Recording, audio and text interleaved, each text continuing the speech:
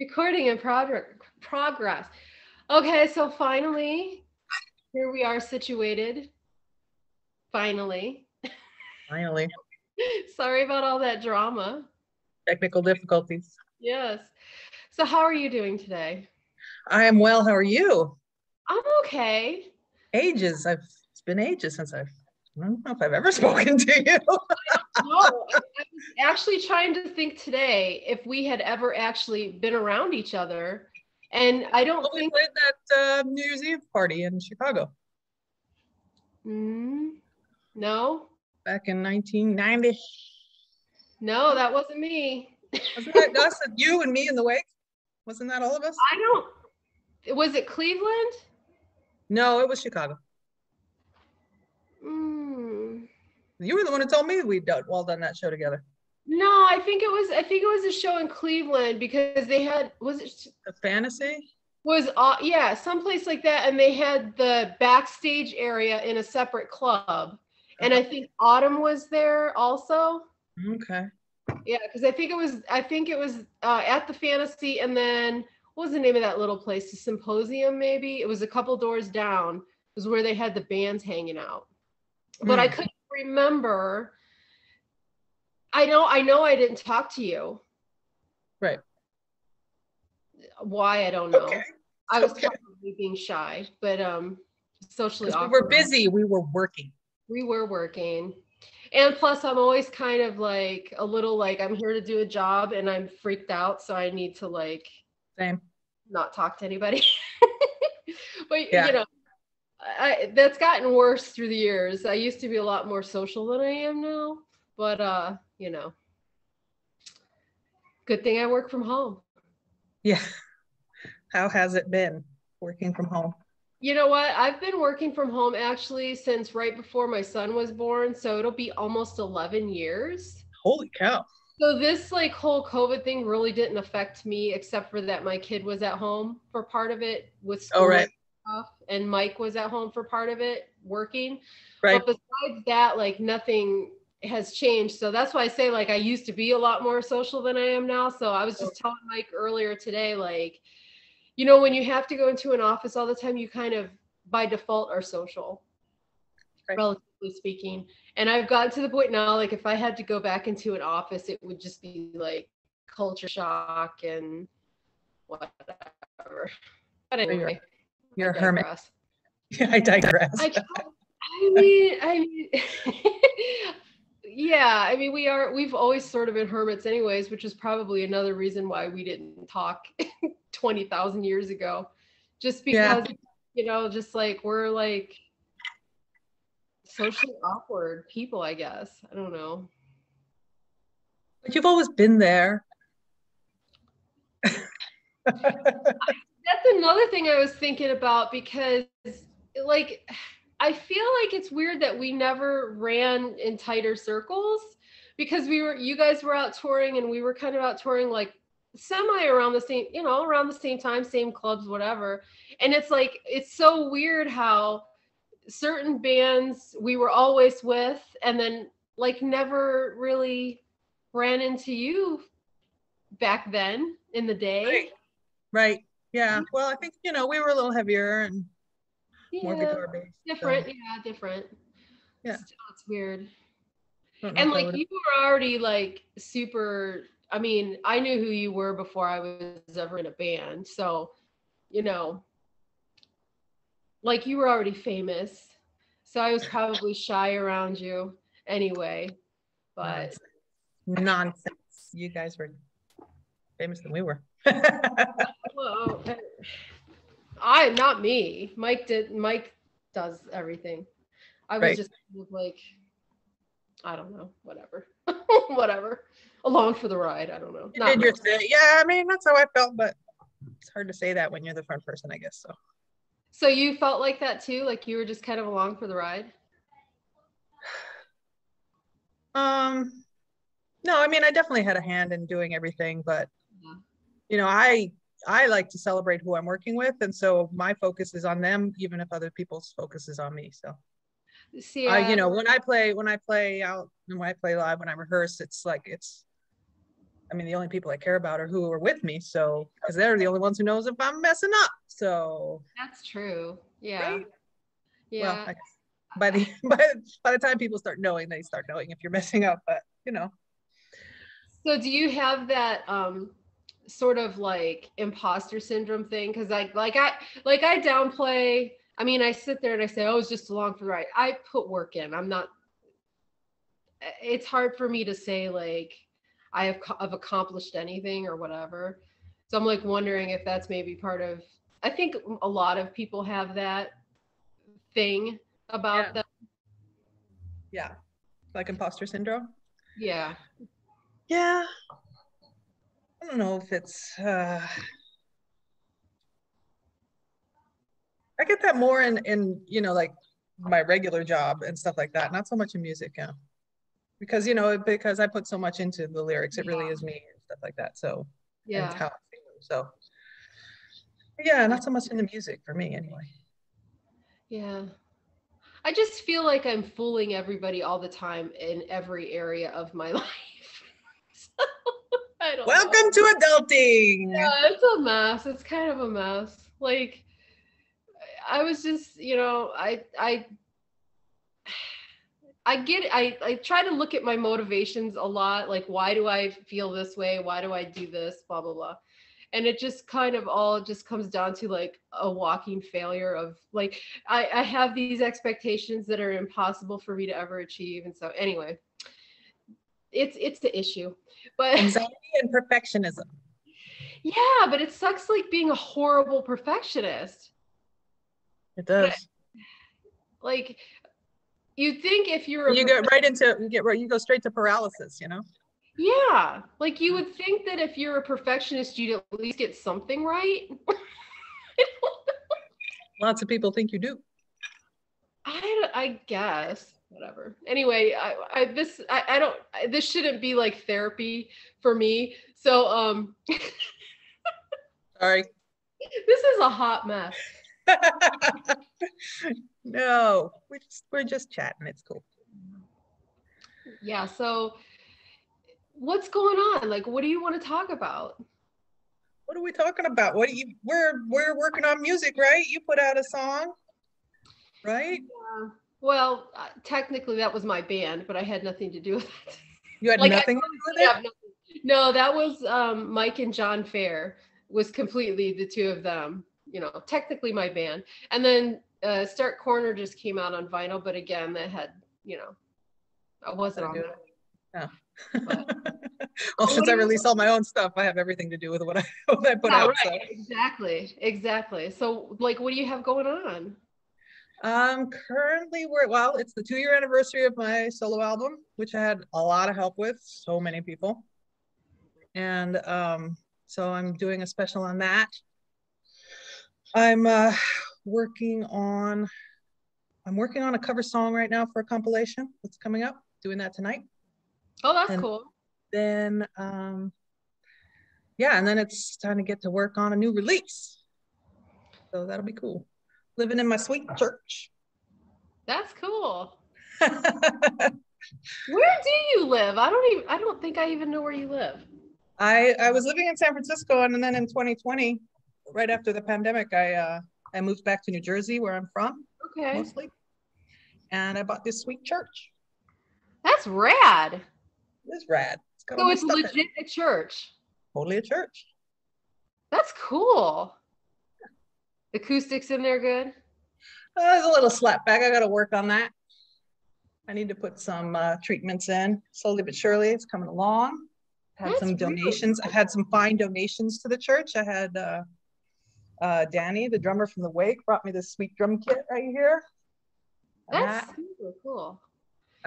That rocks. I got all my little stuff over here. I'm rehearsing and doing things, and then over here by the light, I've got my recording set up. Right on. And there's a choir loft, and I got a couch and a TV over there, and that is seriously cool. Sweet setup. There's the choir loft. Oh wow! That's awesome. The altar's over there. That is seriously cool, dude. Yeah, it was cost effective. People are like, you bought a church. I was like, it was on sale. Girls love sale. No, that's really like I love that. Yeah, but for the price of a like new SUV, own Right it. on. So I always think how it would be really cool, like, you see a lot of abandoned stores and stuff like that, mm-hmm. abandoned warehouses. Mm-hmm. There's been a Kmart empty here for like, a million years. Oh, how great Oh would my that God, can you imagine being able to buy like a Kmart? be? Yeah, that would be epic. Yeah, You could just like roller skate around in it all day. yeah, that's always where my brain goes. I'm like, you could just roller skate. Roller skate, exactly. Yeah, That's and I'm like, that's our generation speaking. yeah, Right? for real. I'm like, I could twirl my baton in there. I could, I could do all this crazy stuff. You could have a whole club set up. Yeah. Well, I mean, that's how it started. I started looking for like a warehouse space. Yeah. And turned out that churches were going really cheap. So That's kind I of was like, crazy. extra golf points. It's a church. So and the stained glass in the morning. Oh man. It's really beautiful. Yeah, it's hard to tell. First of all, I don't have my glasses on, so I can't see. So I'm like, Yeah. I couldn't tell if that was art or, I knew it looked cool. Yeah, no, those are stained glass windows. That is awesome. So do you ever, this is a weird question, but I always associate sort of like religion and churches and stuff with like, ghosts and weird vibes or whatever. So do you have any like get any weird kind of vibes going on in there at all? Fortunately, not yet. Yeah. No. Yeah, not yet. So good juju then. Yeah. Actually, I'm just about to this choir loft that's up here. It has 2 staircases that go up to the top over there, and they're amazing echo chambers. So I'm ready to I've got like a couple of mics and a couple of mic stands. I'm ready to check that out because it's really cool. That is so cool. Yeah. And so is it just kind of that main area, or are there other rooms part of it too? And like, no, I looked at a couple. There was a couple for sale when I was looking, and I looked at a couple that like had classrooms in the back, which would have been ideal, totally. yeah. And the one I was looking at, I actually had a bid in on it, and it had mold in the basement, so I couldn't get it because it would have been too expensive to fix. So I ended up with this one. This one does not have a basement or anything, but it has another building. So there's a social hall. Yeah, that's where the kitchen is. It's like right next door. So it's a whole other, it's like this really long hall. It's got this wood paneling. It's really cool. And so lots of room over there.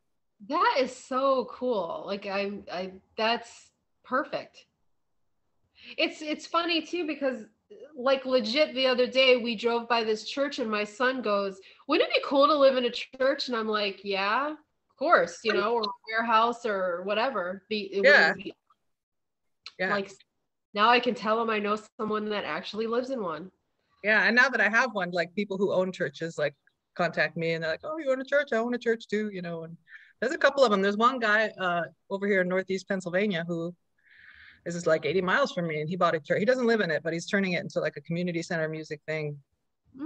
He's like in a punk rock band. It's pretty cool. And then there's another couple over in England who have a church, and there's a couple. That's cool. Yeah. But yeah, I mean, just have the open spaces. After living in San Francisco in a closet for like 6 years, it's right. Really nice to just crank up the amps and just play. Have space. That's cool. Yeah. That's seriously cool. I'm gonna walk you over to my recording setup. Yeah, cool. I have to unplug the computer. Let's take a look. Dark. Oh. Okay, so there's the altar behind me. That is cool. I keep saying cool. Totally cool. A little couch would fit in there. It would, but I've got a couch and a TV over here. Yeah. Right on. Okay. And let's see, I'm working on a wall over here. Got the studs up. That's good. And longer.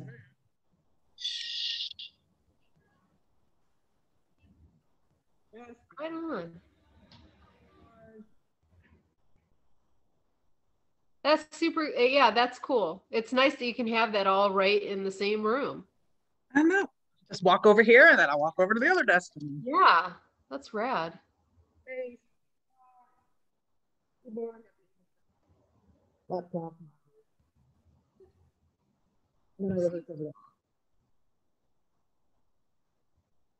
Pressing up for some shows in July. I'm playing a show in Leeds. It's the Leeds Goth City Festival. Oh, right on. And it's the first time I'm going to play in England for a long time. I haven't played in England for... played Whitby in 97 and 98. Yeah. Yeah, it's a long time ago. A while ago. It's scary how fast it goes. Played there. That's the tour. That's the tour. That's cool. It is sweet. We got some stairs. Sweet. So yeah, super fun. That is cool. Pretty fun. So you're going to England. Are you going to be doing any other shows while you're over there, or just? Yeah, I'm talking to someone in London right now about adding a show, and I got some other emails out. We'll see. Right on. Who's got what available? Yeah, that's cool. We haven't played any shows in a long time. I was gonna ask you. Yeah, we haven't. I think the last one we did was, what was it? 2007, I think, or either 2007 or 2009. But prior to that, it was like 1998. Really? Yeah. Hmm. You know, it's just like, it's life. You know how come Mike he was diagnosed with type 1 diabetes, and that threw like a massive wrench into things. Oh yeah. You know, we had to get jobs because you couldn't get health insurance at the time, right. Blah, blah, blah, blah. And then it just kind of, everything sort of, it didn't become a priority anymore. So. Yeah, of course. You know.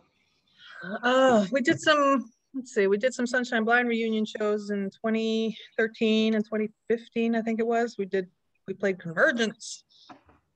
And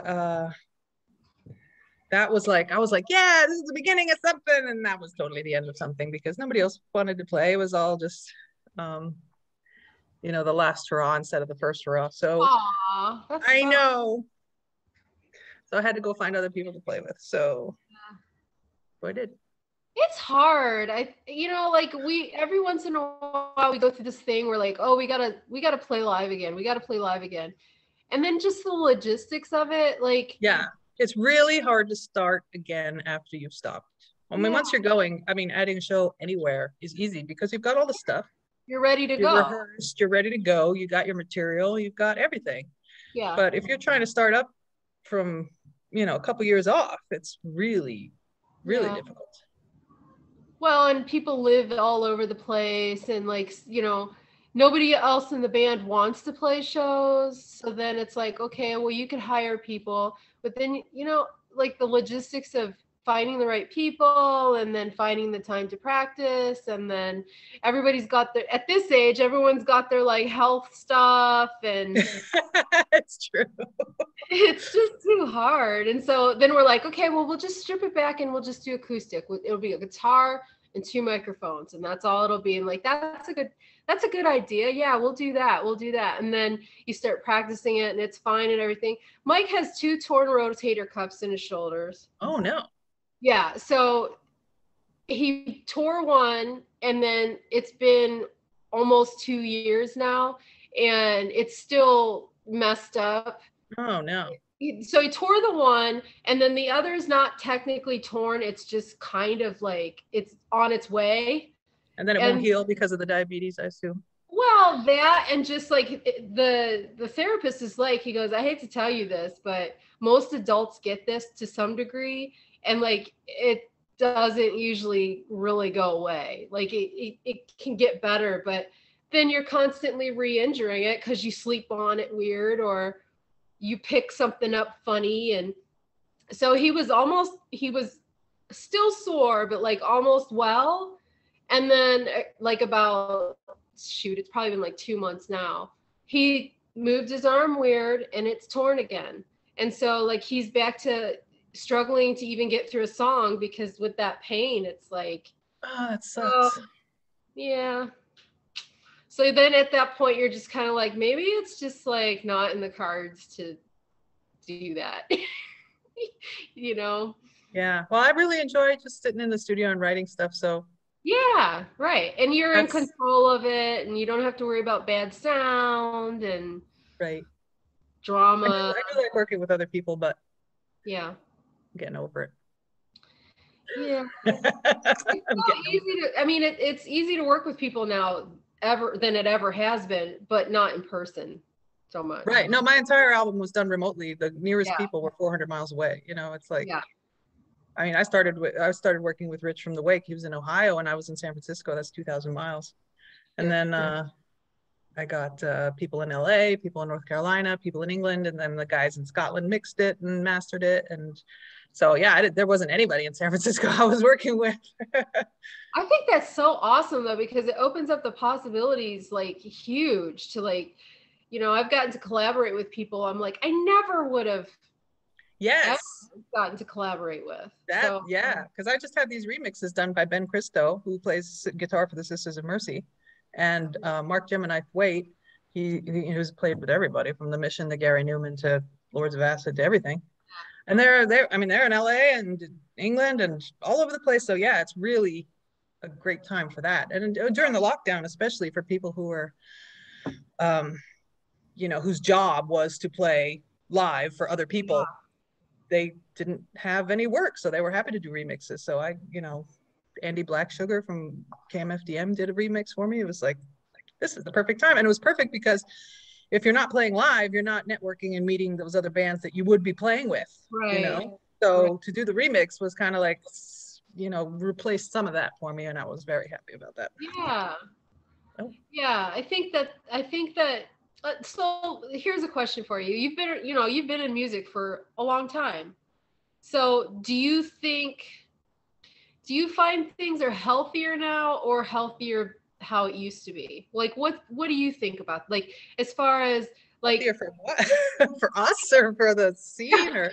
like it's just a healthier, more supportive music environment. Like Oh, because like for us, I find that the scene is much more open now than it was back in the day where I mean, I don't know how you got treated, but we were like the weird redheaded stepchild, so to speak, I guess. I don't know.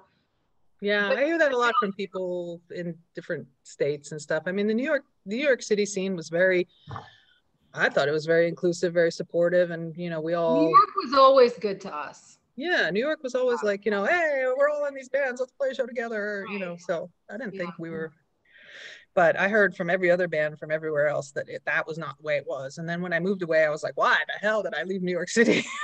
This place Yeah. sucks. So I'm glad to be Yeah. back. I think like and I think people cared more too back in the day. Like you had to look a certain way and you had to present this image a certain way. And if you didn't, then it was like, whatever. And I feel like now it's like it's really kind of more about the music now than it used to be, like a little bit less about image. I don't know. Maybe. I mean, you get that gatekeeping in any scene. Like you have to look this way. Yeah. Or, why aren't you wearing black? Why are you wearing blue jeans? Whatever. Yeah. So yeah. And we went through a bunch of phases with the looks and it's fun. Yeah. Maybe you didn't experience that because maybe you were like more established or something. I don't know. Might have been different. Maybe it was different for I you. think, yeah, I hope so, because if it had been any rougher than it was, and it wasn't, I didn't think it was that rough, but if it had been any rougher than it was, I might have not continued.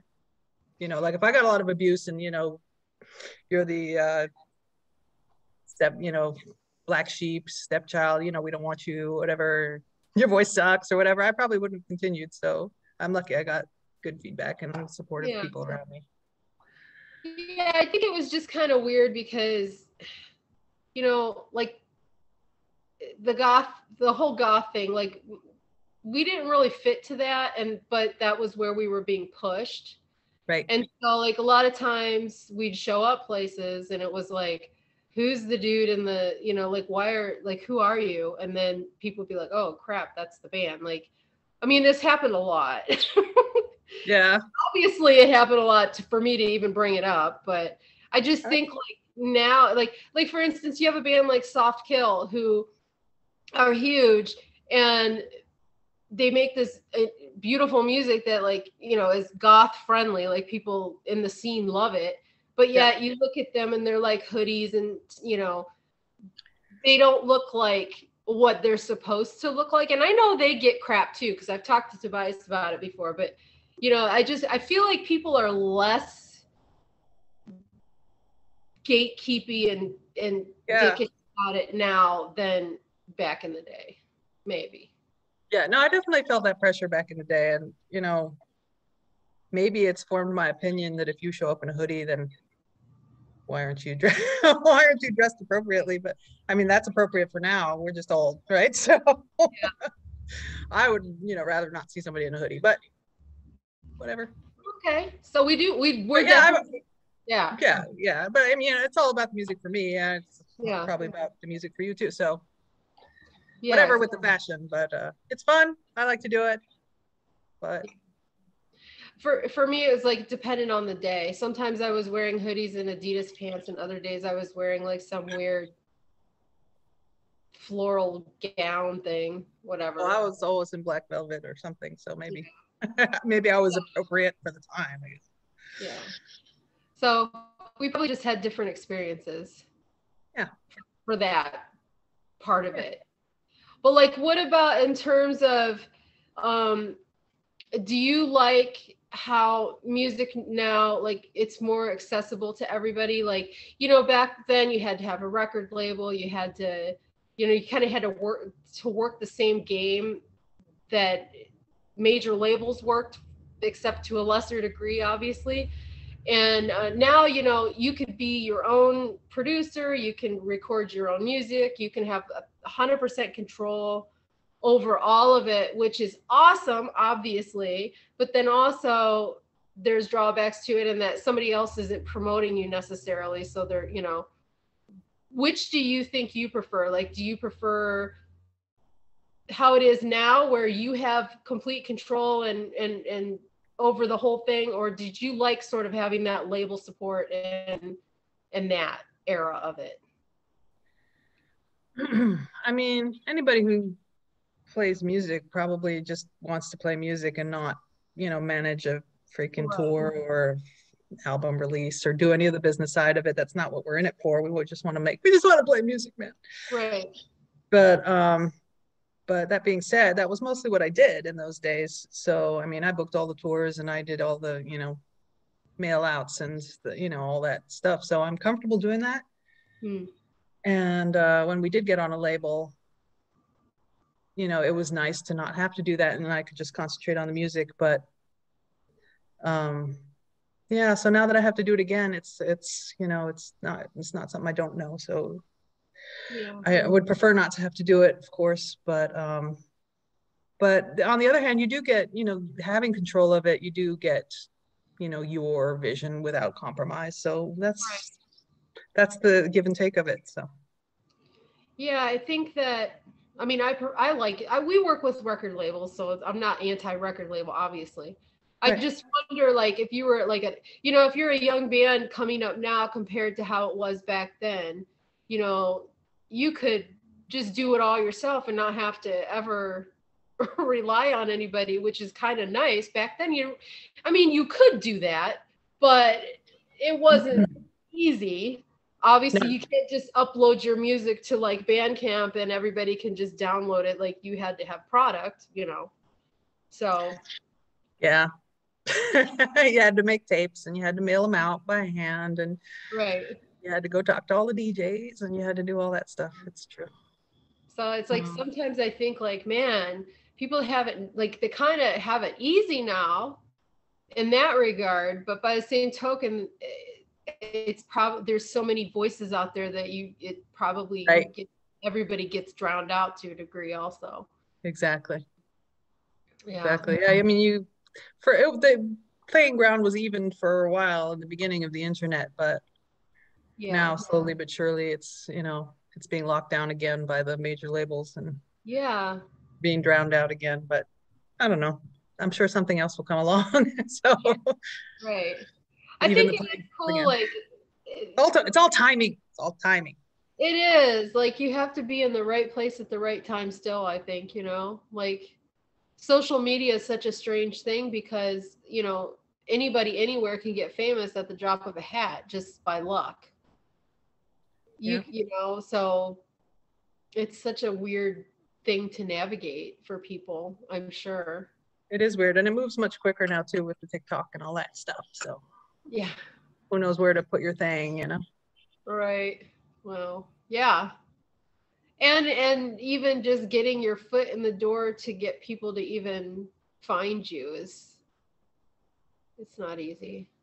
I'm glad that we don't have to rely on it. Like it's it's already established enough to like be its own beast at this point. Right. Yeah, no, me too. Yeah. It's kind of nice not to have to play the game so much, I guess. Yeah. Yeah. I have friends who are trying to start out now, and I mean, there's a million of them for sure. I mean, I guess it was a million when we started too. I don't know. I guess depending on how motivated you are to get your stuff out there, you'll get it out. And that, if you're motivated enough and you have the right timing, that's what happens. Preparedness versus opportunity meets opportunity, and there you go. So. Yeah, and probably, I mean, the key to it probably is still just getting out and playing shows. If you really want to get anywhere as like a young band. Yeah. That way people like, because how are you going to randomly just get yourself out on the internet? I don't know. It's confusing. I'm glad I don't have to I'm glad I don't have to do it. And it's a lot of repetition and, you're keeping your presence on, all the time. It's like you've got to post every 24 hours or something. Just keep yourself in front of their eyeballs all the time, all the time, all the time. And it's like, people, you think you've put it out a million times, but no matter how many times you put it out, somebody's seeing it for the first time. So yeah, you just have to keep doing it. And it's kind of exhausting because, especially if you're like awkward. Yeah. And then you do an interview and people are like, so how did you start the band? And you're like, 20 years ago, thank you. Don't you hate that question? Yes. Like you can Google that shit. Like the answer's out there already. Google it. Actually, it's interesting now when I've noticed, like when you put out like a press bio or something, like you're pushing a single or something, and you write up a thing and you send it out to the magazine, and then they're like, oh, the article's out, and you read it, and it's pretty much like exactly what you wrote. It's like, well, like I could have done that myself. They didn't even paraphrase. They just literally lifted the same copy and. Yeah. So okay, so I'm gonna make up whatever I want about myself, and I'm gonna put it up there because they're just gonna print it. They're not even gonna read it. So how to game the system. Yeah, it's kind of like, what's the point then? You could have just done that yourself, really. Yeah, well, you did basically. So that's the point. The point is you can write whatever you want because they aren't even going to read it. They're just going to pass it along, and then people will read it, and people will read what you wrote. So that's at least it'll be truth, right? Sure. Well, if you're telling the truth according to us. History is written by the winners. Yeah. So you're working on stuff. So like what kind of vibe, like what are you inspired by right now? What are you feeling? Oh, well, I've been saying that when I started getting back to it, when Sunshine Blind like really just was definitely never going to play again, I was like, okay, well, I need to start gearing up and putting out some music. So I started working on music by myself, and I thought I was really starting from like square zero because I had never done music by myself.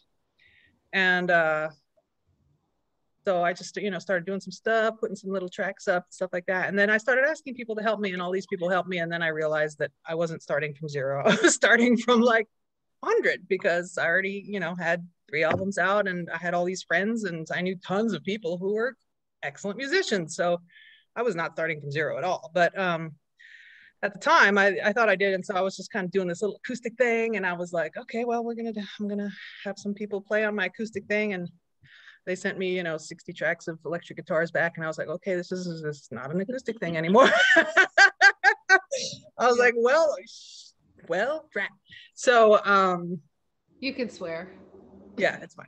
So the album is kind of a mix. It's an interesting mix of, electric and acoustic, but it was kind of like just like my breaking into being a solo artist at all.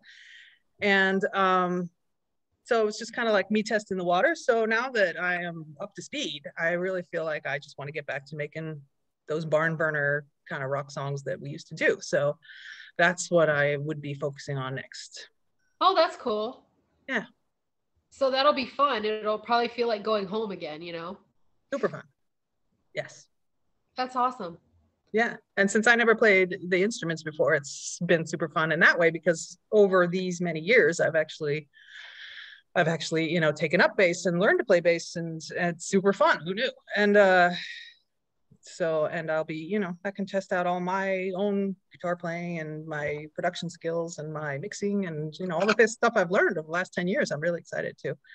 But I'm sure I'll have, people help me as well. But yeah, this will be for sure like what I was aiming for when I started. And so I can just move straight into the rock songs that I want to do. So right on. That's cool. Yeah, it's exciting. So do you do any other creative stuff besides music? Do you have any other artsy passions? Artsy passions. Well, I went to school and got a degree in expressive arts therapy.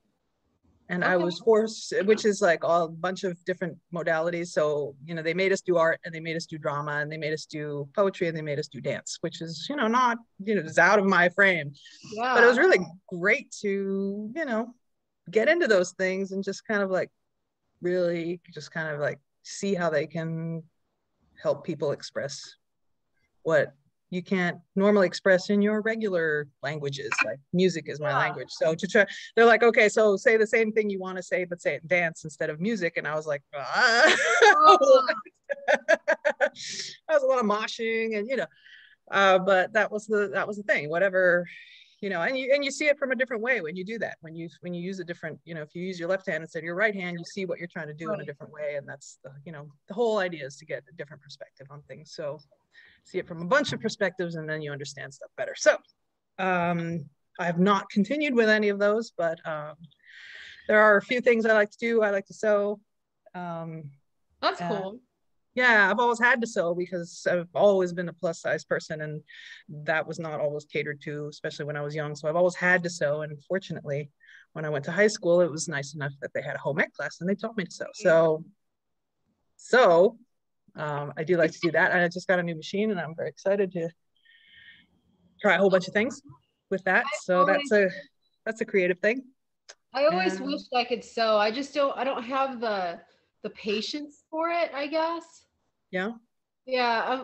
I'm like one of these awful people that, like, if I pick something up and I kind of like instinctively can do it, I'm cool. But this is like if it's super challenging for me, yeah, and I feel like I'm just going to be more frustrated by it than the joy I get out of it. I just abandon it. And that's me in sewing. Like, I could never like get like, maybe if I was doing a different type of sewing, like making dolls or something like that, but like to sew clothes, home ec class was a nightmare for me. Like the cutting out of patterns, it was all just too meticulous, and then it had to be perfect or it looked janky. So like that wasn't my thing. But I think that was like, like artsy type sewing, maybe it would be different. But So I'm like super jealous of people who sew because that's such an amazing skill. Like the fact that you can make clothes exactly how you want them. Well, I didn't say I was good at it. I just said I enjoy it. No, that's cool. But though. I mean, mostly I just alter stuff. Like I buy stuff like too big and then I alter it down, or or I take two things and I rip them apart and put them together and that sort of thing. But yeah, I can do a whole pattern, and That's cool too. It is fun too. I definitely envy that skill. And I totally relate to you on the like plus size thing because I've been chubby my entire life, like, and I think that's where a lot of my insecurity comes from because that whole thing is totally. I mean, that's another thing. Like if people have been like, hey, who's that fat chick on stage? I probably wouldn't have continued doing it because I was pretty sensitive about it at the time. Let me tell you, the very first project festival that ever happened, we played it, obviously. And afterwards, I was walking through the crowd and somebody yelled, lose weight at me. And what? Yeah. So like, wanted a knuckle sandwich. I would have beat the fuck out of the person if I had seen them. But these days it doesn't bother me at all. But at the time we were young and that was the thing. Up with that all through school, being picked on, and then the whole relationship thing with men, it was always like, you're not, if you'd only lose weight. Hell no. Don't even tell me that. You know what I mean? And so they did not. Oh, well, not my current Mike never did that, but like in the past, like, I mean, this one guy said to me like, oh God, he's like, there was this like magazine, you're going to laugh at this magazine. It was called Truckin' Magazine. Do you remember those like hot rod magazines back in the day that would have like chicks sprawled on the covers and laying across cars and stuff? Well, and already there, where they're objectifying women. So. Right. And so I remember hanging out with this dude and he was like, if you looked like the girl on that cover, I'd marry you. And like, that was like, it's said as a joke, but like, no, but that was how you're treated all the time. And so it would just like having to get on stage. It was like, for me, it was never about feeling like I was ever going to be good enough because of that. You know what I mean? And that's what held me back from getting up on the stage in the first place for so many years. Yeah, right. And it's such a ridiculous thing because I know that like 99% of people really don't care. They really don't care. No, everybody's too worried about their own self, about their own insecurities. They don't care. Right. Nobody cares. But that's so ingrained when you've heard it from the time you were, and well-meaning family members, like. Oh yeah. My mom was like that. Eating that, like, should you maybe? No, my mom was the worst for that. Like putting you on a diet when you're like 12. You know what I mean? Like, so anyway. Yeah. So I was anorexic for the last year of high school, and didn't help when I got to college, and everybody thought I'd been like that forever. And then I started gaining the weight back, and people were like, "What's happening?" And I'm like, "I'm going back to my normal size. That's what's happening. I'm not starving to death. That's what's happening." Yeah, exactly. Yeah, it's such a and really just within the last 6 years. I found out I have PCOS, I have insulin resistance, metabolic, all this stuff. And so like my whole life, I blamed myself. Like if I just would stop eating, and it had nothing to do with that. It was set point weight is a thing. Your body wants to be at exactly this point, no matter what. Yeah. So that's a frustrating thing. And like, I don't think people get that part of performing. Well, I mean, you get it to a degree, but it's like you're already vulnerable up there singing your heart out or whatever you're doing, because it's like opening a page of your diary and letting everybody read it.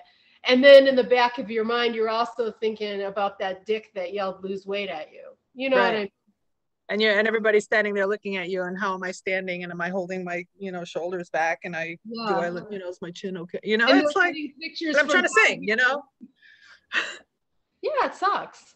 It's It really crazy. sucks. And I don't Have think you ever like lost a lot of weight and like have you noticed how people treat you then? yeah, I mean I've never Because been thin, but I lost enough weight to where like I still thought I looked like a fucking house, but then when I see pictures I'm like I didn't look fat then. And yeah, people definitely treated yeah. you different. Treated you Yeah. different. Yeah, there's a certain amount of invisibility that comes with being bigger that I didn't realize I was benefiting from. And because I want people to leave me the fuck alone, That's mostly. And when you're that skinny, but it like I lost a lot of weight. Like I was anorexic. I lost a lot of weight, and yeah. people would not leave you alone. It's like Yeah. it was shocking to me. It was like, I and then think then it pissed me off. It's like there's nothing. I am the same person. right, But you would not have noticed me, 6 months ago. So right. it was really, I don't know, it messes with your head for sure.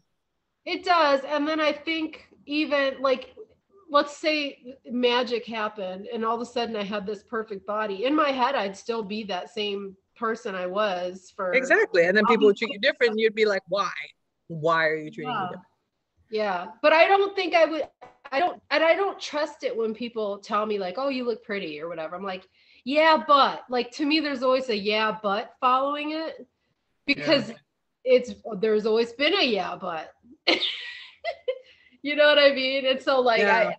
people We're will say like, conditioned. oh yeah, you look pretty or whatever. And I'm like, I don't trust this.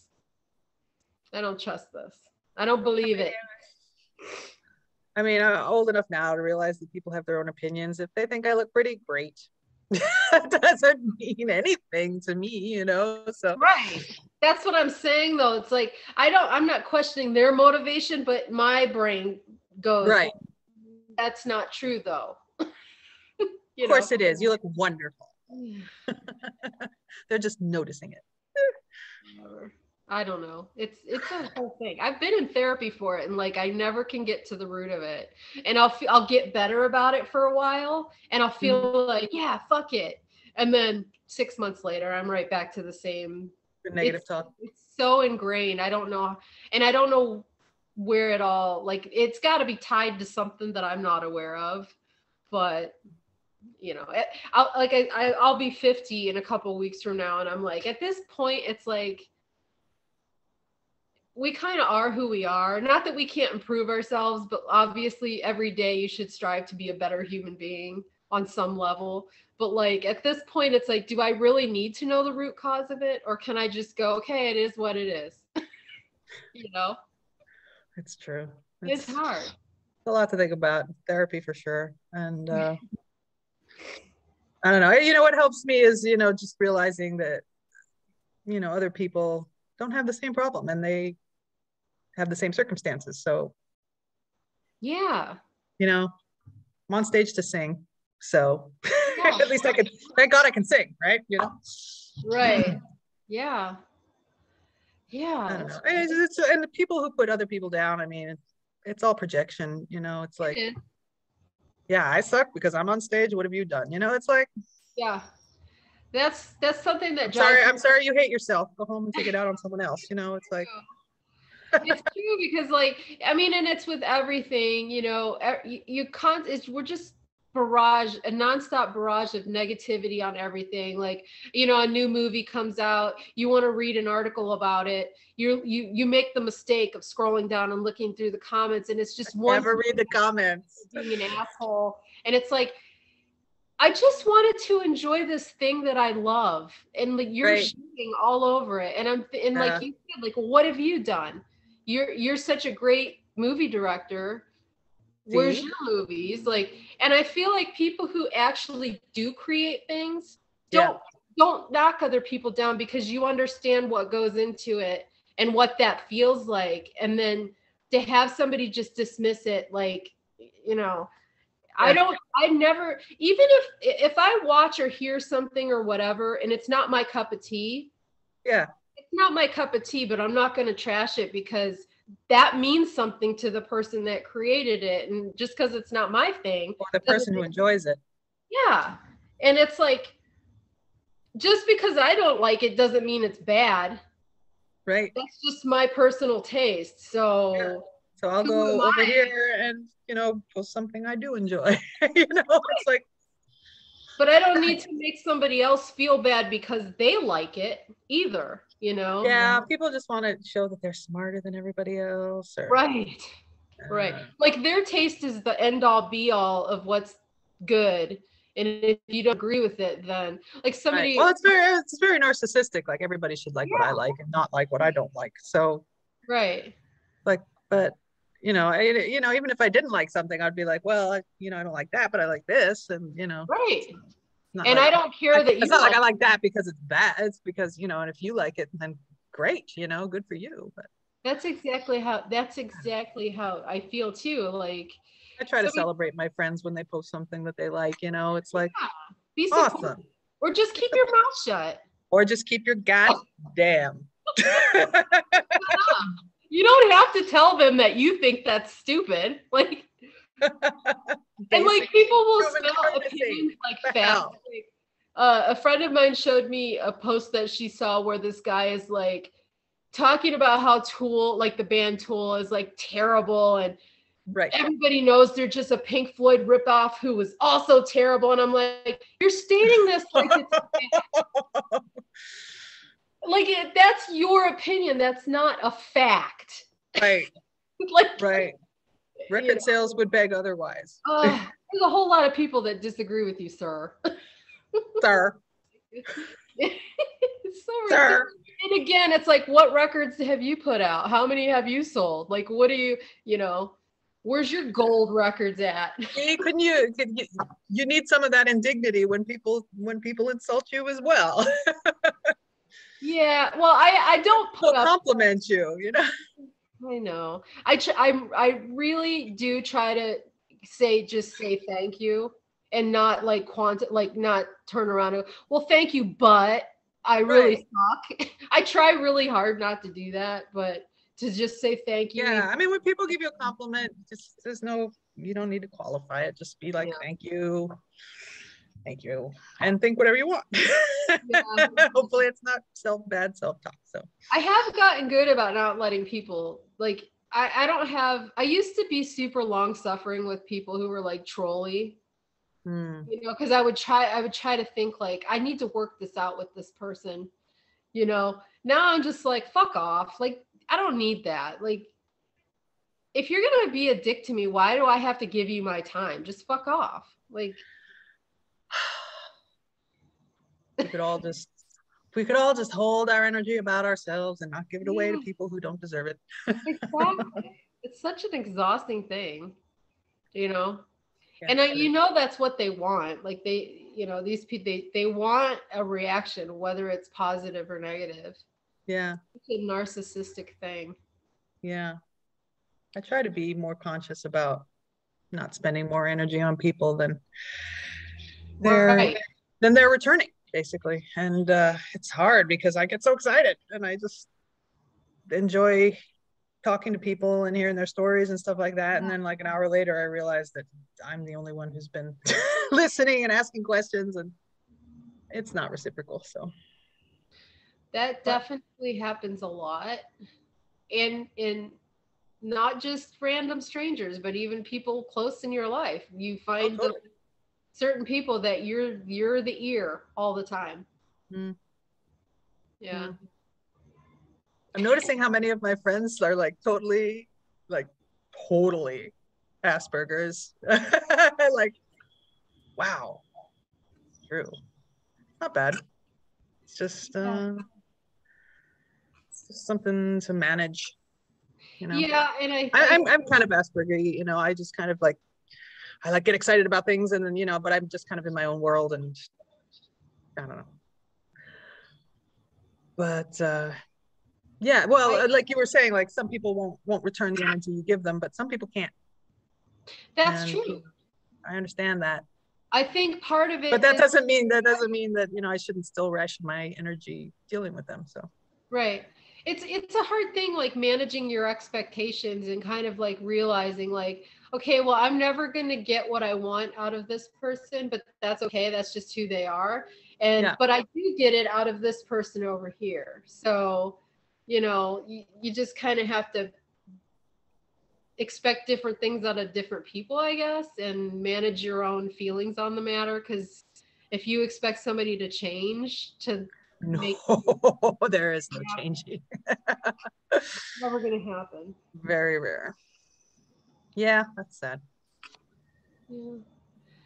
So I like talking about like spooky, supernatural type stuff.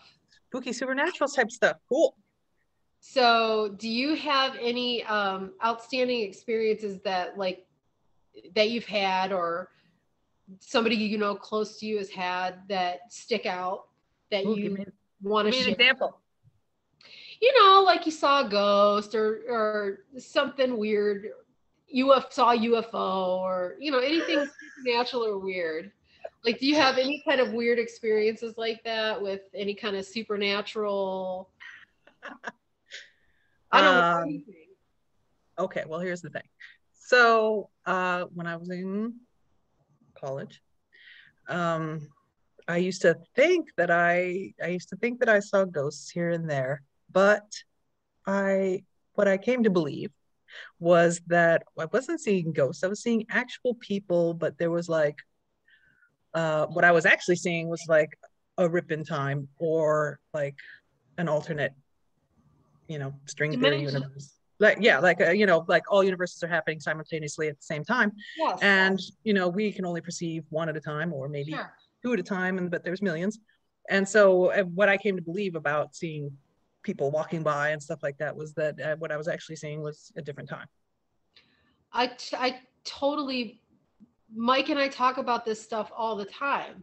And that's why you see them in old timey clothes. No, I totally, first of all, I'm sort of semi obsessed with this thought of alternate dimensions and like dream. I'm super into dreams specifically. Like, Mm-hmm. going someplace, are we tapping into like, are we watching something in another dimension or, I'm obsessed kind of with this. Yeah, that's probably So what my favorite sci-fi is time travel or any sort of alternate time reality. yeah. Yeah, I love it. Like I just even, first of all, we don't have answers. So any theory that you come up with is just as valid as the next one. You know what I mean? So I love thinking about how in one of the books I'm working on right now, this character, she sort of like is constantly creating new lines because she'll have a dream about something and then it becomes a new timeline. Oh, And so interesting. I'm super fascinated by that. Like, what if like today when you're driving down the street, you just Right, you turn left instead of right. like that created a different Right, line, but this one still exists. You're just not in right, it anymore. right. I'm super fascinated by all that. Like, Yeah, yeah, all that is super fascinating. It's true. You have to tell me what that book is. done yet, but and in like in dreams, like how do you, I mean, our brains are marvelous things, so we can create things, but what if you're actually going and hanging out at that place you've never seen before in your entire life that doesn't exist on this planet? Right. Because it's so like, I don't know if you have super detailed dreams or whatever, but like my dreams are very movie like. And so I'm like, how does your brain create this place that is so fully formed and it's no place that I've ever seen with Right, people I've never known? Like, right. what if you really do exist in these other places? That is a theory that people throw around. I love it. I love Yeah, it. First of all, I'm a huge fan of escapism. So anything that I can, like, my brain can go someplace else, I'm like, I'm down for that. Like, let's yeah, get out of here and go someplace else and live another life. And, that's fascinating to me. So, but yeah. sometimes people think you're crazy when you talk about this stuff. It's like, no, this Mm. everything's very black and white. We're meat sacks. You're born, you die. That's it. How boring, like how Oh depressing. no, there's all sorts of magic, but Yeah, that's just so depressing to me to think like, really, that's it? Like, I just, there's, you know, I've experienced too many weird things to say there's not something. I don't pretend to understand it, but Right. I love it. I think it's fascinating. And I love, like, uh, Mike and I, like, we watch Ancient Aliens and like we're super into all that stuff. And Yeah. like we got the Gaia channel. I don't know if you know Gaia, but they have like all these shows on there, kind of like along the same lines as Ancient Aliens, where they, like ancient civilizations, prehistoric civilizations, and like Right. all this stuff. And it's just, on the surface, when you first start watching it, you're like, this is fucking crazy. Like there's, you know what I mean? And then you start watching it and you're like, if you let your guard down to think of possibilities, like maybe it's not crazy, like maybe there are gray aliens that have been here for billions of years. I mean, who knows? I love all of that stuff though. Yeah, it's cool. Like you were talking about dreams. I remember there was an episode of Star Trek where they came across a planet where everybody's natural state was being asleep. And they Oh, all appeared in each other's dreams. And so when they so like and they showed like the planet, like everybody was just lying there, right?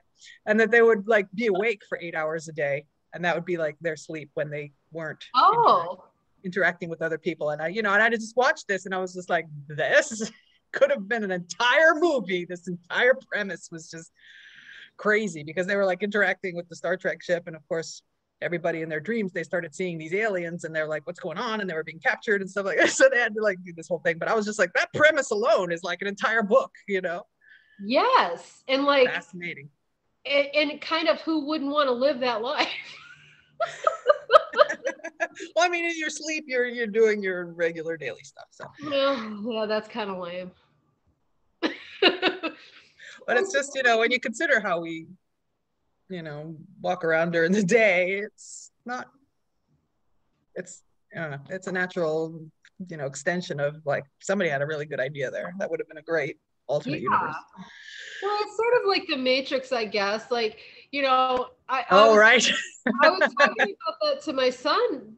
He hasn't seen the Matrix yet. He's still, he's 10. But Right. The whole thought of, if you could plug into like a dream, like if you could pick it, like maybe. Well, it's happening now. It's the metaverse. Yeah. Yeah. Like, would you choose to stay awake, or would you just go, oh, no, I want to go be in that place? Right. That would be Well, why wouldn't you? Because everything's perfect. And I mean, you could make it so everything's perfect. So why wouldn't you? Yeah. I wonder how long it would. I guess it would just be like, how long would it be till you get sick of everything being perfect? Well, yeah, that's the thing. You'd have to throw in some conflict. Which is interesting. That's what they said in the Matrix. It's like they made everything perfect and everybody hated it, so they had to make it like well, just like kind of like whenever you read a good book or you watch a good movie, it's like there's happy stuff and then drama happens, right. And then has a resolution, sometimes good, sometimes bad, but like, so you couldn't make everything perfect. It's kind of like the thing with like AI, like right. If because a lot of this stuff is where they're creating AI to mimic human beings, and like, let's say you're a single person and you're like, I'm going to get an AI girlfriend or an AI boyfriend. You wouldn't want them to be perfect, because how freaking boring would that be? Exactly. Right? Like, they would have to argue with you sometimes, I would think. That would be pretty damn boring otherwise. They would have to not reciprocate the energy you sent to them sometimes, because right, that would be boring. Like, I feel like people would get abusive towards them, like, stop agreeing with me all the time, because I don't like people who agree with me on everything either. I'm like, what is wrong with you that you agree on everything? Yeah, but it's interesting that they create AIs, and then like after interacting with an AI for a while, it learns to be horrible because you're horrible to it. That's great. That's great. Wait, did you watch Westworld? No. It's new one. I saw some of them, but I didn't watch the whole thing. No. Yeah. It's kind of there's this whole like moral dilemma of, like, let's say you could go to that world, and essentially they're very human. Like, you wouldn't be able to tell the difference between one of them and a human. And like, some people go there and they choose to like murder them. Like that's their fun, is that they're going to go there and like rape and murder and all this stuff. Right. And then how awful are you? Like Exactly. that's your fantasy. But ugh. But yeah, I mean, and like we're watching Raised by Wolves and stuff right now, and just the conflict between how the humans treat the AI, and you know, some of them treat them with kindness and respect like they're humans, and then the other one's like, no, they're just a machine or whatever.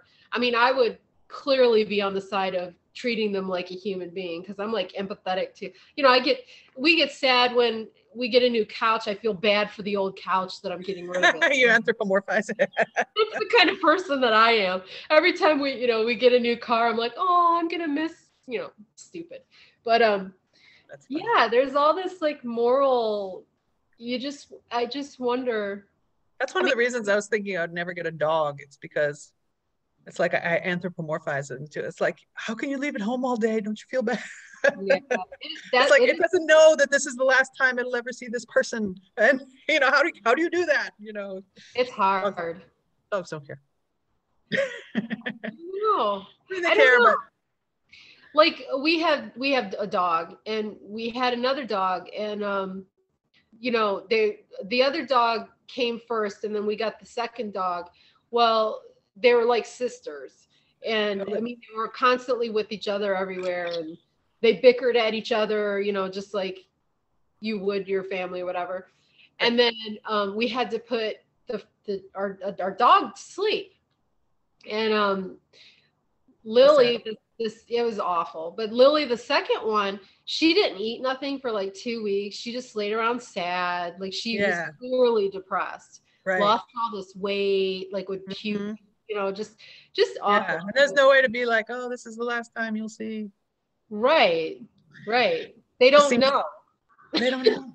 It just seems weird. It just seems weird to me. I don't know. I haven't had dogs, so I don't know. No, it is weird. Like you can't help but, first of all, they aren't humans. They don't have like you said, like they don't know. Right. They're in the moment. Right. Then that's the thing too, is like people are always like, oh, my dog, towards the end of their life. Oh boy, this got depressing. Like towards the end of their life and stuff, like they're not sitting around going, I'm gonna die, oh no. Like they don't no, they sit around like, ow. Yeah, like they don't sit around pondering their existence and like what's coming next. They just which is weird for us depressive, like psychological types. Like, right. Think about this stuff all the time. Like I've been thinking about this my entire life and making myself sit in the corner and cry. I can distinctly remember being about 7 years old or around there, elementary school age, and sitting in my closet in my room, and I took a pencil and wrote my name in the back of the closet, thinking if I died, nobody will ever know I existed, but maybe they'll see my name there. And I mean, what the fuck? I was like 7 or 8 years old, and I'm like, I was like following that, like, yeah, exactly. And then you were like, what the fuck? Yeah, like it makes sense to us, right? I was like, of course, we've all written our name on a thing like that. Right. Like thought the same thing, of course. It's just such a funny thing, because I don't think most people go through life thinking like, why do I exist? What happens if it all ends tomorrow? And people forget that I mean, Yeah, the turmoil. I think there's just a small group of us that sit around. I think it's larger than we think. I think it's a whole music scene. Yeah. I think we're all drawn to art in some fashion or another. Yeah. Making your mark, and I don't know. It's such a weird thing, but like just thinking about stuff like that as like a small child, and like, if my parents died, who will take care of me? Go play with your dolls. Like, what is wrong with you? What if they lose me at the mall?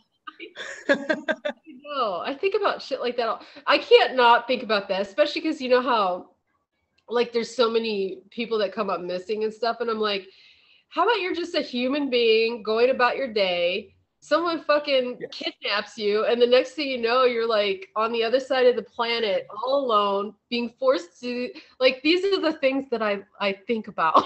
Yeah. It's just like, how did I even get to this age and that I'm here and doing this and not have been, arrested or kidnapped or abducted or it's just by aliens or something, aliens. Yeah. Well, so we just went to Sedona a couple weeks ago. Yeah. And I don't know if you know anything about Sedona, but supposedly there's like these energy vortexes there, and it's supposed to be like, Arizona's kind of known as like a spiritual kind of alien, we had the Phoenix. Yeah. So like we went to Sedona hoping to like feel something, just not like a curiosity kind of like, are we gonna feel something when we're there? Yeah. And it was kind of hard because we were on a tour. And so you're with some other people and like, they're talking and like they're describing the history of the place and all this stuff. So you couldn't like really just be there and be in the moment. Oh, right. So I'm like, I was telling Mike today, I'm like, we need to go up there and just like rent a cabin or something where we can just go and like be in it and see if like you feel this kind of connection to like any, because the desert is really weird in that it feels old, it feels timeless, because when you're out in the desert, you're like, literally that rock has been sitting there for millions of years and nobody has. Exactly. When you're out in nature anywhere, you're just like, you know what, this tree don't care. Yeah. And this tree has been here since before I was born.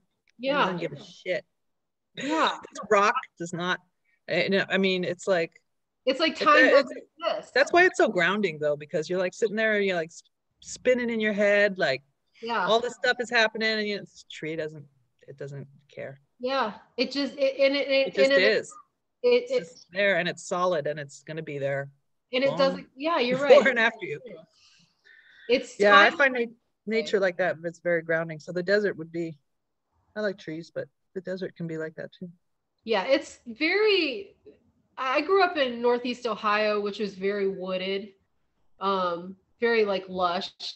And so moving out here, it's like being on another planet. It's like very much. No, I felt that way too. I'm from here, and now I was in California. That's the desert. Yeah. And it always seemed wrong to me. The trees are always wrong. The climate's wrong. There's no seasons. It's like being on another, it really is. It's like being on another planet. Yeah. And I didn't realize I was so attached to this climate, but apparently I was. So it's in your DNA, I guess. Yeah. I mean, I wasn't even born here, but that's interesting. It's just, you just have this imprinting spot where you're just like, well, this is what's normal. Yeah. And when you're not there, you realize it's not normal. So yeah, it took me a while to figure it out, but that's cool. As soon as I came back here, I was like, oh. I went to the desert and I was like, okay, I'm busy doing things, and then I come back here and I'm like, this is not California. Sure. So that's cool. Interesting. Because I don't know that, like, every time I go back home, I'm more aware that I don't belong there. Really? I don't think I belong here. The desert, like the sun and the desert, like I love it here. I think it's stunningly beautiful. But like, as far as who I am as a person, this doesn't fit me because I'm not a sunshine and desert person. Right. But when I go home, I'm like, I'm really not in sync with this place at all. But I think it's more cultural. Because there's like I don't know how to say it without it sounding really insulting. It's just kind of more progressive, I guess I'll say, out here than there. And so like I feel like a fish out of water. So I don't know where, like I really don't know where I should be. It doesn't matter anyways, I'm here, but maybe the Pacific Northwest or something. Yeah, probably. Yeah. That definitely calls to me, like, Oregon or Washington or something like that. But like legit, our house is going to be paid off next month. Oh my God! Congrats. Yeah. So we're here. We're here. Oh, you get full price if you sell it though, and now it's a great market. So Yeah, that's true too. But I don't Arizona. know. It's definitely like we always talk about like in retrospect, we probably should have just moved someplace completely different because he lived here and I lived in Ohio. And Oh, then he moved up there because it was easier for touring being in Ohio instead of over here because everything's closer over there, all the cities and stuff. yeah. Um, and so we moved out there and then like 2001 we worked for a music distributor and like people quit buying CDs, Right. so one day we came to work and they called each person in, like half the staff, and they're like, sorry, you don't have a job anymore. Oh no. So we decided like, okay, well, now's the time to jump, like if we're going to go somewhere. And we liked it out here because he's from here and stuff, so we moved out here at that point. But in retrospect, it's like we probably should have just gone someplace completely new, and just kind of started. Yeah. But Yeah, I definitely didn't think about it when we moved to San Francisco. I'd never been to San Francisco. I'd never been to California. And he was like, he wanted to go, and I was like, whenever I move a lot, I've always moved a lot. Um, and we went, and I didn't even think about it. Like I said, I didn't think about it. I was just like there. I'm like, okay, I moved again. It's cool. Let's start. Let's get ready. Let's do this thing. And we were like doing the whole thing. And in retrospect, obviously because I moved back here, I yeah, was like, this isn't where I want to be. I wouldn't have moved here on my own, and I wouldn't have thought of moving here. And we should have moved to LA to do the music and stuff like that. And I like LA, and I thought of moving there when I thought of moving back here as well. But it would have been just as expensive as San Francisco, and that's the whole point. San Francisco was too yeah, expensive, so yeah. I came back here. Well, Like, I mean, obviously you found your place. That your place is awesome. oh, thank you. Yeah. So do you have family over there? I do. That's nice I do. too. We started here. We started in New York City and New Jersey. We all lived in New Jersey, and Yeah. yeah, we just play here. And Philadelphia is equidistant from me as New York City, so we Yeah. have this, and then we started playing here. We play New York, we play Philadelphia. We go up to Boston, and then we go, and then we just kept going further and further and further, and then we were like going around the country. So it just went that way. That's cool. Yeah, I like it here. And the only other place I could think of, like I'm a big Anglophile, so I could end up there too, but we'll see. Yeah. Right We'll see. on. I'm super bummed. We never made it to Europe. We went to, I mean, we went to Toronto and like we went to Mexico City, and that's as far as we got out of the United States. Yeah, So that's always been kind of one of those things like I want to play shows just so that I can go. And then, like dawned on me, like, well, we can just go. We don't have to play a show. that's true. You could go to a show. We Like you could, could go to one of those great festivals. There's tons of great festivals. sure. Like, yeah.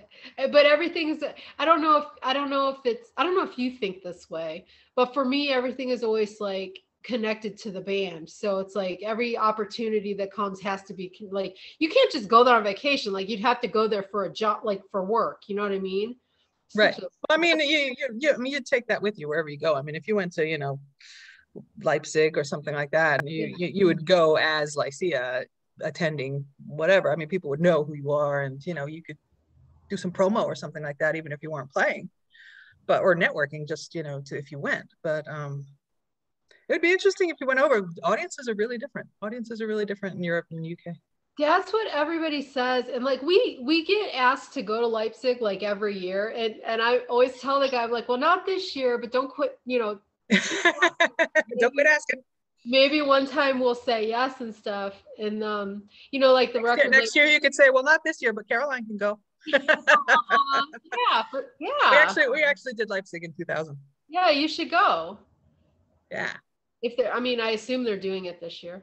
Yeah, I'm just, once I get another release out, and I'm starting, like I said, I'm starting already just playing in England this year, and then I'll go further and further out. That's how it happens.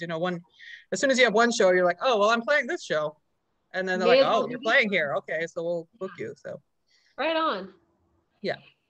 Like, and the record label we work with is in Italy. And I'm like, yeah, we should just go over there to the record label and hang out with them, like just as an excuse to go, just an excuse to go to Italy, You should. Yeah. I went over because because James, the bass player for the Wake, was his new band, October Burns Black, was playing. And I was like, oh, I'm going to come over and see you play because I want to go to Whitby. I haven't been there in ages. And I just went and I attended. And, you know, they played, which was awesome. You know what? You know, the best part of going to other people's shows is you don't have to play them. Yeah. It was the best. I just sit there with a drink and be like, yeah, James, you're doing great. You look good. I think you might have stumbled onto something here. And I was still talking to people. Like, I was like, oh, yeah, maybe I'll come over next year, blah, blah, blah. And you just, you know, you just kind of talk to people and stuff like that. And I went back last Halloween as well. And just talked to a whole bunch of people and just like saw a bunch of bands and stuff like that. It's great. Just traveling around. And then, you know, it ramps up to playing shows, you know, so you can see where you want to play. Do it. It's so easy. It's so cheap. It's so fun. You don't have to play. That's the best thing. You can just hang out and drink and see people and be led around. People take you out, whatever. Yeah, it's a good way to start. I mean, just think of it like a starting and then, you know, you go play later. Yeah.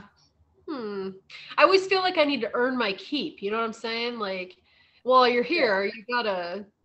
Yeah. Well, when I went over with October Burns Black, I was like, I'd be happy to sell you merch or, you know, help you out or carry a thing or whatever. And I did, you know, carry a thing here and there. So, you know, I was helping out. Right on. Does moral support count? Sure. You know how any hands, you know, carrying stuff is helpful. So true. And the thing was, you know, and really, I was like an influencer. I was totally posting all their pictures and being like, come see this band, and I'm going to see this band, and you know, I was posting about them and you know, helping them promo. So that's cool. Yeah. Yeah. But I'm such a hermit though. Like, I mentioned them for the second time. Soft Kill's actually in Phoenix tonight, and I'm like, oh. Like, I wanted to go, but then I'm like, yeah, but then I have to like leave the house. Yes, overcoming the inertia of getting up is a thing for sure. You know, and like we have a 10-year-old, so it's like I can't take him to the bar with me, like, you know. Right. But a few more years. I would if I could, but a few more years, and you might be ready to get out there and see who's out there and see what's going on. I'm just socially awkward, so like everything sounds like a good idea. Like it's like, oh, like yeah, I want to go do that. I want to go do that, and then the closer it gets, I start getting more and more nervous, and like more and more like sick to my stomach about it. Yeah. But this could be like social anxiety for sure. Yeah, like it could be. It doesn't have to be anything even a big deal. If like my friend's like, hey, let's go get coffee this weekend, I'm like, yeah, that sounds awesome. And then the date comes, but no, I made those plans when I was young and full of hope. Yesterday. Yeah, it's true. Like funny. I no longer feel that way. We're good friends with Brett from Audra and his wife, and we have this understanding where like, well, we haven't done this much since COVID started, but we used to go and have dinner like usually like once a month or whatever. But we always had the understanding that we have this plan, but we all reserve the right to say, I don't feel good today. And there's no hard feelings about it. It's just, you know, I'm having that day today. I'm just not feeling it. No offense to you. It has nothing to do with you. It's nice to have friends that understand that. And they're like, no, I get it. It's not about me. It's about you not having a good day. It's cool. This goes back to our conversation about our friends with Asperger's just it's true. You got to understand where people are coming from. And because I have had friends be like talk shit behind your back, like she never goes anywhere, blah, blah, blah. I'm like, yeah, I have like anxiety, dick. Like, social anxiety. It's that old, you know, people aren't taking those mental neuroses on their face value. So yeah, it's not like I'm not doing it to be cute. Right? Or dick. Yeah. Particularly. I'm managing my mood disorder. Thank you. Yes. Without full-time job. It can be some days. Especially at this age where hormones are starting to do weird things and ladies of a certain age. Yes, bodies are like not acting like they're supposed to, and yes, that's a mental mind fuck all by itself too. Like, what? Why is my back sore? I didn't even do anything. it hot in here? Seriously, Yep. why am I suddenly having a panic attack for no reason? I don't know. So weird. It is. It's reverse puberty. Yeah, it's worse to me. I feel like it's way worse. I don't remember having, I mean, maybe it's all rosy in hindsight, but I don't remember having like that bad of a deal becoming a woman. Yeah, well, we were busy running around and being crazy. Yeah, that's true. Now you're sitting around worrying about your impending death. So I'm like, I hate doing, I start doing, because my kid's only 10. So I'm always Right. doing math in my head. When he's this age, I'll be this age. And I'm like, oh my God, like, don't. It starts getting freaky. Yeah, people are always posting like, oh, I turned 37 next week. People think like time stops there. I'm like, you're gonna wish you were 37 in 10 years. Yeah. Perspective. Yeah, it's crazy. You know what though? I distinctly remember when I turned 30 and one of my coworkers is like, "Oh, you're still so young." And I'm like, "This is the oldest I've ever been." It's all perspective. Like it was old to me. I'd never been 30 before. Right. Yeah. Oh, to be 30. It's the first time for all of us. Every year it's the first time for all of us. Yeah. I try not to downgrade anybody's feelings on anything. Like just because it doesn't happen, like I guess that's how we should all be. Like stop making somebody feel bad that they're freaked out that they're 30 just because you're 40. Like they're allowed to be freaked out. Yeah. I don't know. Life, man. Life, man. It's true. It's very true. Oy vey. Oy vey. Do you have anything else you want to talk about? Or are you just out of your mind bored or No, it's fun to catch up. This is weird. Let's see. I think we covered everything. We covered ghosts and creativeness, sewing, and eating disorders. And yeah. is there anything else you wanted to talk about? No, I mean, this is my life. This is how we talk. This is our life. Whatever comes up, man. That's how it goes. Tara, this is my life. I watched a good episode of Ghost Adventures right before this. That was pretty good. Oh my God. So I was doing a tour in 2019, just before the pandemic. And I was working with Dave from the Dramedy. Mm-hmm. And we stayed at this like hotel, like Best Western or something like that.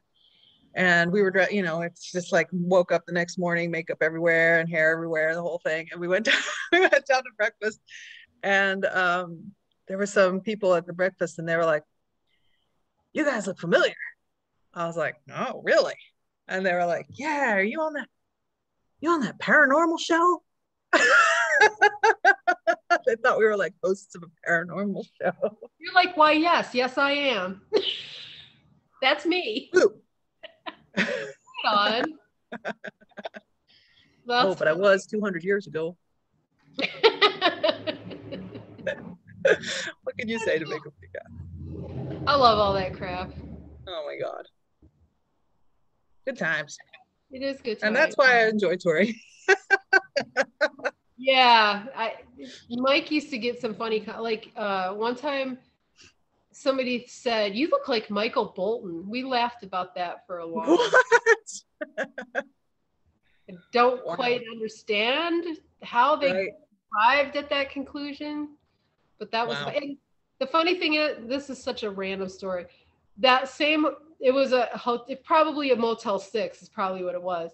Right, because that's where we stayed. Yeah. The lady checking him out is like the person that tells him this. Anyways, he comes out and we're getting ready. And I look over and I'm like, "Oh my God, that's Frank." Like, do you remember that singer Frank? A female singer, Frank. Is PHRANK. Oh yeah. Frank. She's like right there. I'm like, this is an interesting random sighting. Right? In the middle. And it was like someplace like, St. Louis or some like weird random place that you wouldn't. How Right. I connected the dots that that's who that was remarkable. But Right. that's another fun thing about touring is it's like random Strange. sightings of people that you're like, this is so out of context right now. Yeah. Seeing people from that you know from one city in another city used to just to blow my Yeah. mind. Like people like, hey, you're not in Chicago. What are you doing here? Just one of those alt dimensions or what? Yeah, it's like this is LA. What day is it? Where am I? That's true. I think Charlie got mistaken for Al Jorgensen once. He was at a concert. We were at a concert. He was wearing his hat. He also had a cowboy hat.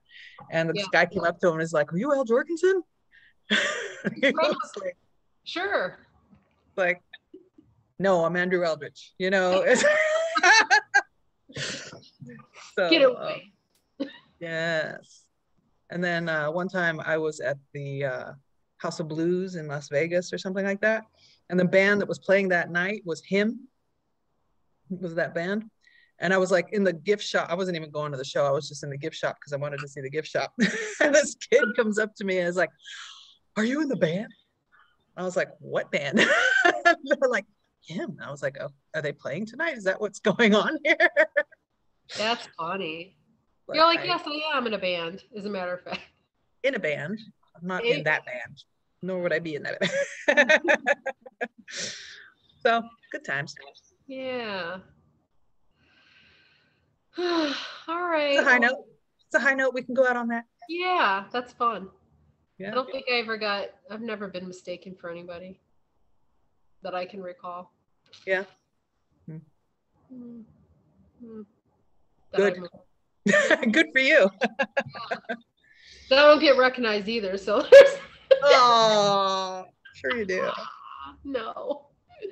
All right, my sweet friend. It was All nice. right. Thank you for letting us see your awesome church.